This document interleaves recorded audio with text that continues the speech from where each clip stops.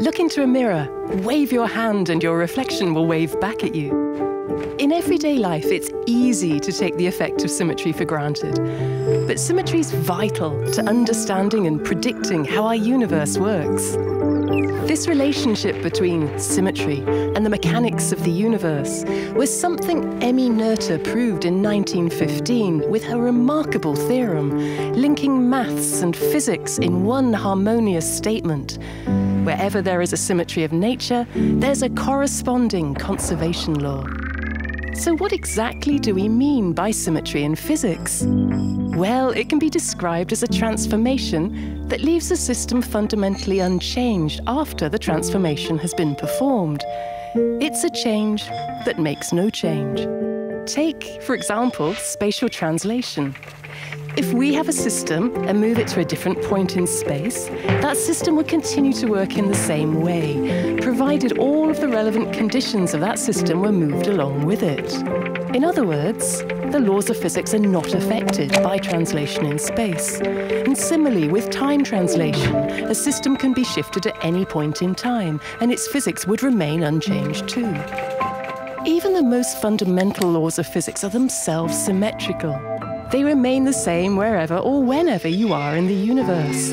The symmetry of time translation confirms to us that energy cannot be created or destroyed, as the total amount of energy in the universe always remains the same, no matter what point in time you're at. Likewise, the symmetry of spatial translation leads directly to the conservation of momentum.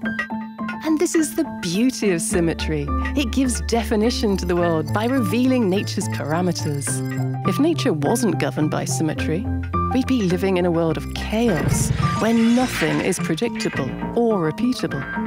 But if the universe follows the principles of symmetry, why is there so much asymmetry in nature? The state of a system might exhibit a hidden symmetry because of some external factors that affect it, but its underlying laws of physics are still symmetrical. So while the sun's gravitational field has a spherical symmetry, a planet like Mercury can follow an elliptical orbit that changes shape due to gravitational perturbations from neighboring planets. It also turns out that not all symmetries are equal.